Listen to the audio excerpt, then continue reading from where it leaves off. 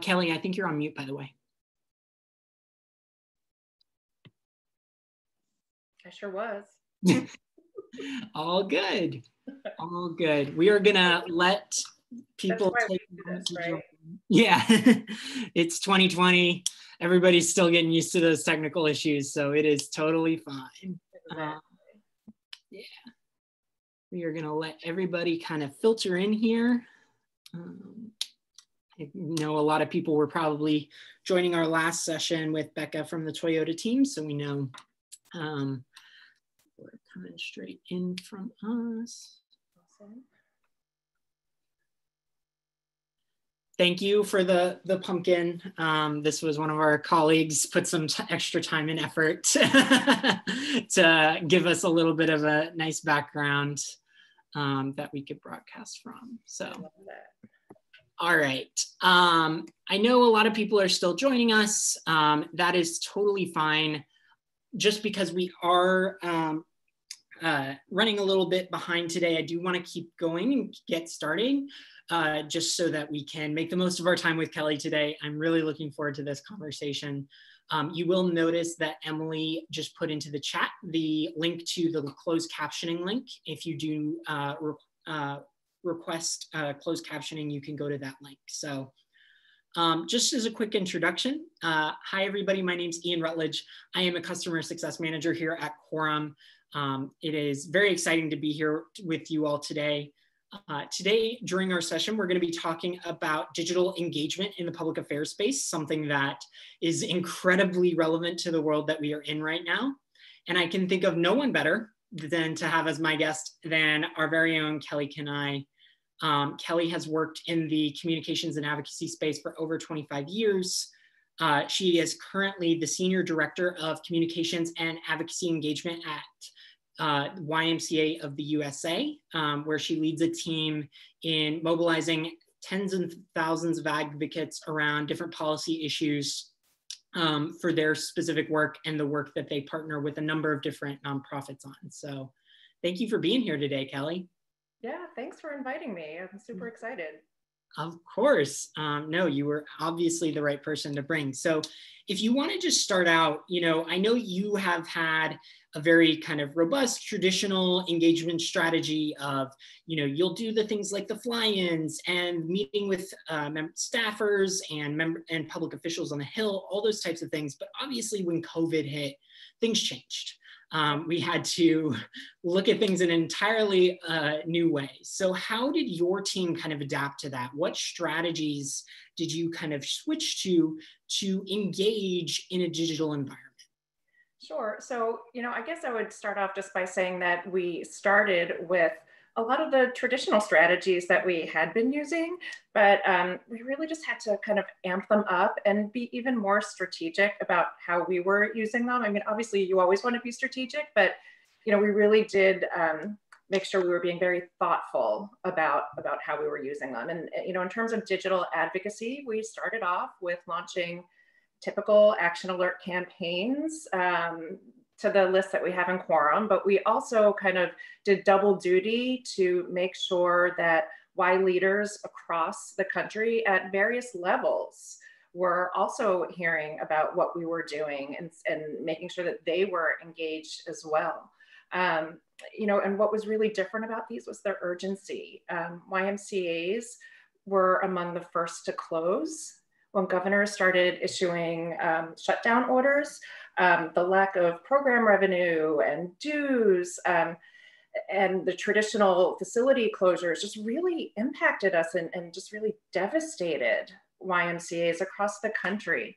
And we were still providing services that people really needed. So we needed to balance that out. We couldn't open our traditional programs and facilities, yet our services were in more need than they ever had been before. And as a nonprofit, we needed to try to find a way to balance that out. So I feel like, because things were so urgent, we had Ys who had to furlough or lay off between 75% and 95% of their staff. So people were really feeling like they were motivated. They wanted to do something. So I really think that helped to increase the number of people who responded to our action alerts. our response rates really went up. And I think we went from something like 17,000 people in our database to more than 25,000, which for us, I mean, that just blew us away. And I think that was within the first, one or two action alerts that we launched. So, we've definitely had to clean up the list. We found like a core group that have been really consistently engaged. Obviously not everyone all the time, but we've got that core group who are really reliable. We also turned to the outbox feature, which we'd used a little bit on and off previously, but we started to do almost like a series of personal emails from our senior VP of government relations directly to chiefs of staff or LDs. And we got really great response from that. We were, I was a little bit surprised, he would get emails back asking more questions or people just, reiterating their support for our priorities. So that was kind of nice for us to see that, those kinds of things weren't just being viewed as spam, but right. We're actually looking at them and we're interested in what we had to say. I'd also say that we have been using social media a lot more in our advocacy. Before, it wasn't really something that we were super comfortable doing, but we've really amped that up a lot, and I've been really pleased with what we've been seeing. And then, of course, we've turned to virtual meetings, just like everyone else has. Our government relations team would set up meetings with Hill staff to talk about our priorities, and rather than just the DC-based team going in and visiting someone in their office, they were able to set up those very targeted meetings and actually engage constituents so they could tell their story.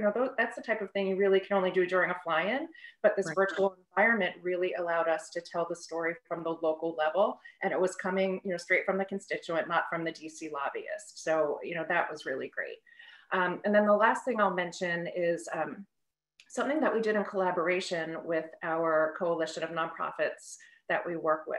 Almost from the beginning of the pandemic, the nonprofit sector coalesced together, and it was under a coalition, kind of under the banner of Relief for Charities, hashtag Relief for Charities. And we had several work groups. There was a policy work group, a communications work group, a grassroots work group. We were able to coordinate messaging and timing and strategies, and that was really helpful. And I'd say several weeks, maybe even a couple of months down the line, we all together launched a week of action, a virtual week of action. So each day there was a different theme. There would be a congressional briefing that day hosted by one of the organizations. And then there would also be social media and grassroots messaging that participating organizations would all lift up during that day and week. So we're really able to elevate our priorities for the nonprofit sector with one large voice. And I think that was something that I'm super proud of that we were able to pull off. So I'll leave it there. Yeah, no, that's you talked about a number of different ways that you engage digitally, and I think that those are all really impressive. I can say from personal experience, just having seen the Relief for Charities kind of conversation on social media, that was really cool to see how that conversation had moved into space, I think, that wasn't traditional advocacy space, in that you were seeing a lot of people who may not be that kind of government familiar or savvy, kind of engaging with these advocacy messaging. That's absolutely right. I think we've been able to really engage people at all levels. I've always said that I feel like at the Y, our strength has been grass tops.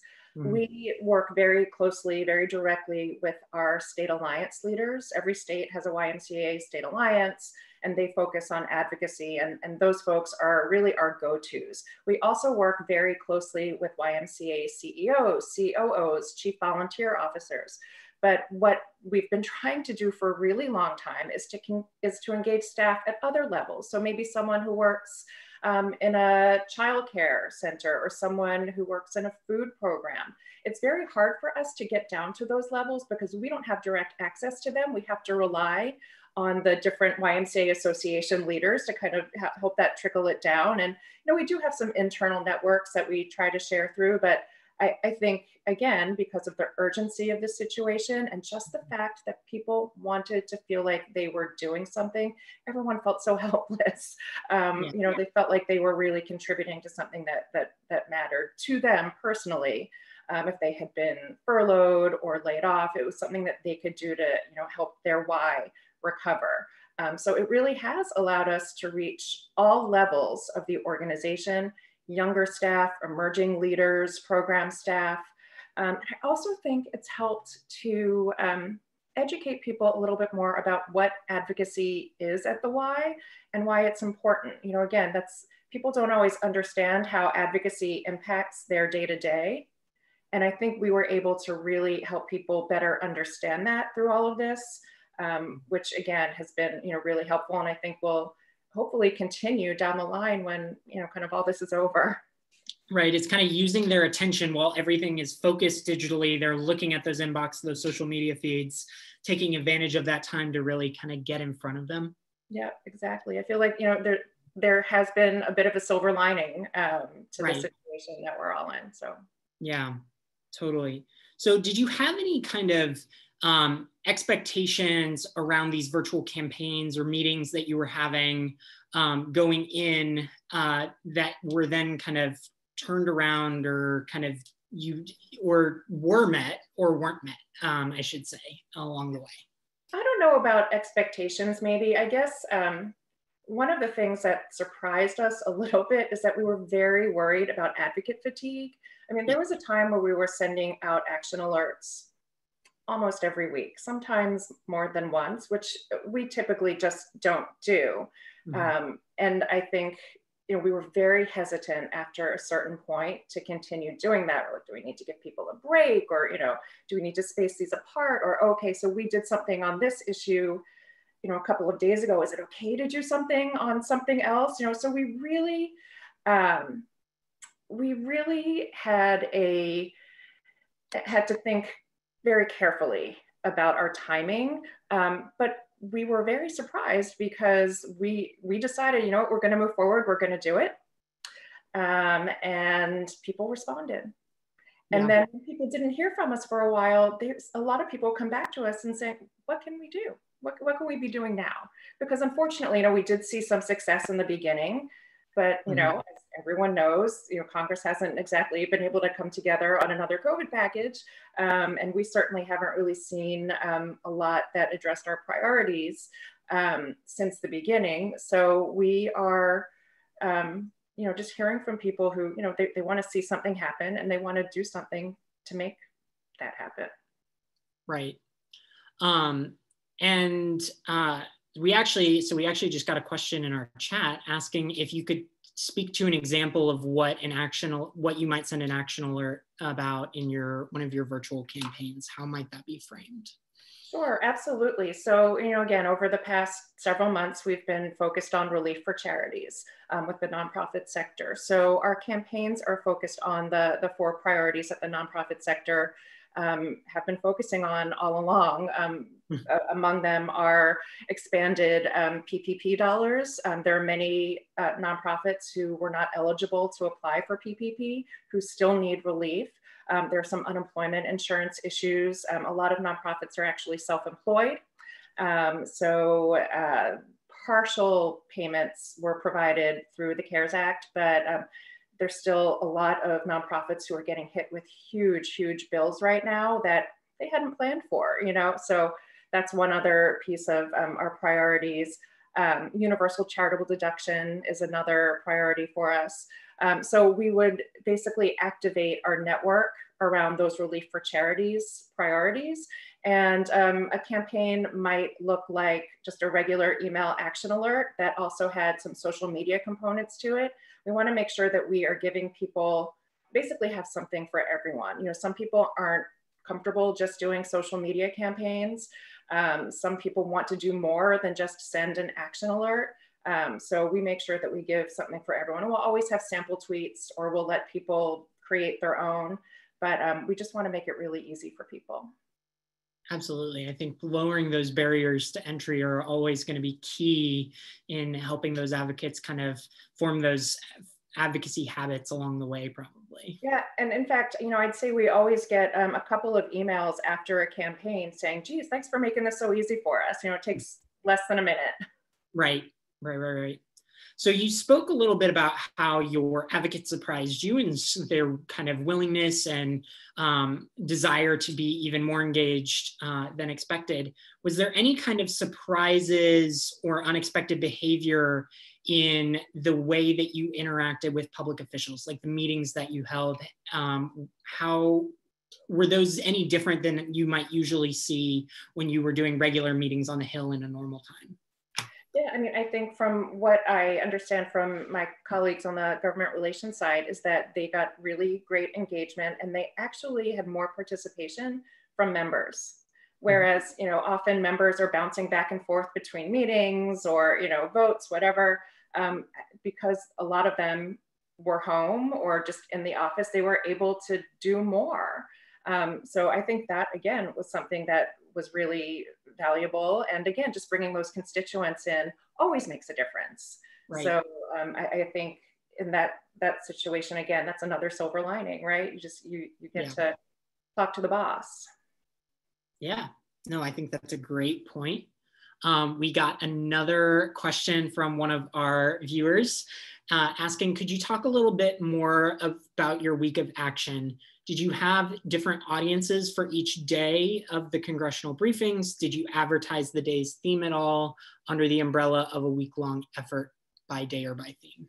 Yes, we did. We did advertise it as a week-long effort, and then we would do some targeted promotion. So, for example, if the issue was, forgive me for forgetting exactly what the briefings were on, but you know, if it was universal charitable deduction, you know, we would target one committee. If it was unemployment insurance, we would again target staffers from the committee of jurisdiction there. So yes, we did definitely target it for each day. But you know, it was in general, it was for Hill staff. And in terms of audience, we would open it up to anyone from the nonprofit sector, any of our advocacy leaders, both at the federal level in DC and then also back home. But I think that answered the question. Yeah, I think so. Elizabeth had a follow-up question of, were your congressional briefings public for advocates to attend, or was it just a 1-2 punch effort of educating Congress while involving your advocates on social and through email? Yeah, so the answer is yes. I think it was a little bit of both. We did open it up to advocates, but you know, really our goal was to get those staffers on the phone, on Zoom. So that was our primary audience. But we did think that it was valuable to educate our advocates in the field as well, because many of them, you know, they're not in the weeds like we are. So it was helpful to be able to invite them so they could learn more. Mm-hmm. No, that definitely makes sense. In terms of kind of moving forward, in terms of next steps, you talked a little bit about how it's kind of been tough hitting a bit of a roadblock in Congress. Are there other opportunities out there that you haven't maybe explored yet that that you've been considering in terms of how you keep moving forward in this virtual engagement space? Yeah, I think the next big opportunity for us is a virtual fly-in. Our in-person fly-in was probably one of the last big events before COVID hit. It was the first week of March. And we've been experimenting with the virtual advocacy days during our fly-in. So we bring in about 300 people, but then of course we invite all other Y leaders across the country to participate virtually. With an action alert the day that everyone is up on the Hill. We start a week early to try to educate them about what the issues are. And to be honest, I think we've been a little bit underwhelmed by the response. But this March, it will be an all virtual fly-in. And I think we have a lot of really good opportunities to do some new things, to engage new people, again, emerging leaders, younger staff across the country, people who can't come to Washington. You know, we have a limited budget. We really can only have, you know, right now 300 people come to our fly-in, but this way we can have, you know, many more. So I'm excited about targeting many more people and just learning really how to use the different platforms to engage people in a different way. I know at first we were kind of disappointed we weren't going to be able to see everyone in person, but now we're really excited by the opportunities that we have to get more people involved. Absolutely. No, that's definitely an exciting event. I know that I remember being at that fly-in, which was really fun, getting to see you all really engage with a lot of different people. And I think that like you said, the ability to kind of engage those individuals who never would have had the opportunity, they wouldn't have even kind of considered engaging in the advocacy because maybe they think, okay, well, I definitely can't go to DC, so why even engage with advocacy at all? Yeah. And so I think that just kind of because everything's going to be framed differently, it opens a kind of new world of opportunities in how those individuals will engage with a kind of together push event where you all can kind of push for your policy priorities as a movement. Yeah, and I think it demystifies advocacy a little bit as well. Like I think people might be a little intimidated by going into a congressional office. They don't know what to expect. Maybe they're a little nervous, but maybe participating in a virtual fashion helps them to get their foot in the door, dip their toe in the water, whatever, and help them understand that really, I mean, to me, I always say everyone is an advocate. Everyone has a story to tell. Maybe you're just telling it to a different person than you would normally, but you don't have to be a high-powered lobbyist to make a difference in Congress. You just have to tell your story, and I think it'll be really interesting to figure out. Absolutely. Well, Kelly, my last question for you today is, if you could challenge public affairs professionals to do one thing, what would it be? Challenge. So I guess I would say just, challenge your assumptions and don't be afraid to maybe break the rules a little bit. Like I was saying, we were really afraid of advocate fatigue, but people really wanted to do something. Now that might not work all the time, but it did in this situation for us. But, just try new things. Don't be afraid. There are so many tools and opportunities and strategies out there, and try them all, even if it's just to a smaller audience. You don't have to do a blast to everyone, but do a pilot here or there, see how it works. Get feedback maybe from some of your key advocates, but just don't be afraid to challenge what you've done in the past. Absolutely. I think that's a great point. And I think that there's a lot of kind of, as you were saying, as much as this situation is very complicated and very hard, and we all want to be out of it as quickly as possible, there is a lot of room for innovation in how we think about our engagement with public officials and advocates along the way. So I think that there's a lot of room for that kind of growth in thinking. Well, we appreciate everyone's time today. I know that coming up is going to be the talk with how to engage students and Gen Z. So I will want to make sure that everyone can get to that. Okay, you are free to head on to that. I did see there was one more question that I'm going to pose to Kelly with our last few seconds here. And this is from Corinne, which is, how many grassroots advocates are in your network, and how do you decide which universe of advocates to target? That's a good question. Like I said, I think we had started back in March with about 17,000, and we're somewhere between 25 and 30.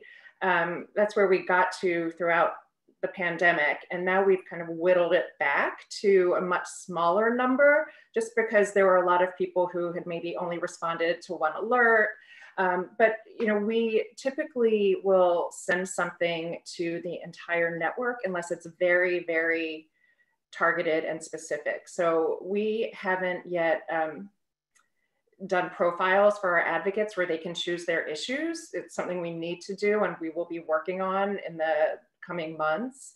But until we do that, it's kind of hard to target. Now we'll do that offline. So for example, we have early childhood networks, through our field. And so we're able to send alerts there to make sure that that group of people is seeing those things. Or if it's a health alert, something related to chronic disease prevention, we'll send it through that network too. But through our actual database, we're not targeting exactly probably the best way that we could. So that's something we need to work on. Sounds good. I appreciate all your insight today, Kelly. You have been great. As always, it is so fun to work with you. If anyone has questions, please feel free to pass them along to the Quorum team. We can definitely try and answer any questions you have about Quorum. And then additionally, if there are questions for Kelly, we are happy to pass those along and see if she would be willing to pass along the little insight that we can post on the Quorum Summit page as well. All right, everyone. Thank you so much. Have a great day. Kelly, it was good to see you. Bye, guys. Thank you.